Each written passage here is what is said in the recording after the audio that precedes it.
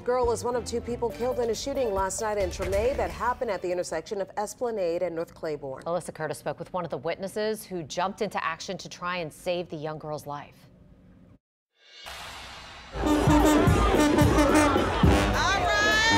It started as a joyous New Orleans Sunday afternoon in the 9th Ward. The 9th Ward is a place where we can go and celebrate. Everybody was having fun, doing things, you know? Everybody was giving the all, having fun. But Darren A. Wilford says that energy didn't continue into the evening.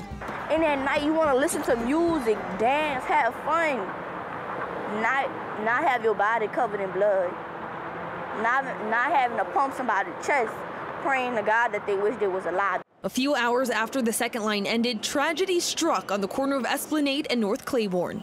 Wilford was across the street when a man and a teenage girl were shot and killed. Everything sounds loud out there when you're under the bridge. Everything is loud, so you can't really hear it. You don't hear gunshots.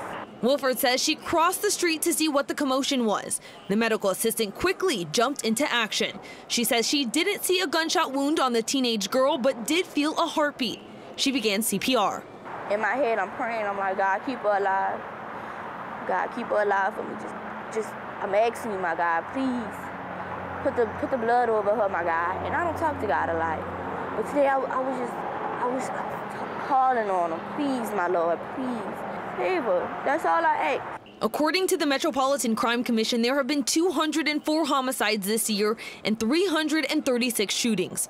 The Crime Commission says this year, 32 victims of homicides have been under the age of 18. And that number has increased from this time last year when 24 victims of homicides were under the age of 18. Witnesses of Sunday night shootings say it shouldn't be like that. You lose your life on the most vulnerable years of your life. NOPD says there are multiple suspects in this shooting, and we are working to get more information. Alyssa Curtis, WWL, Louisiana.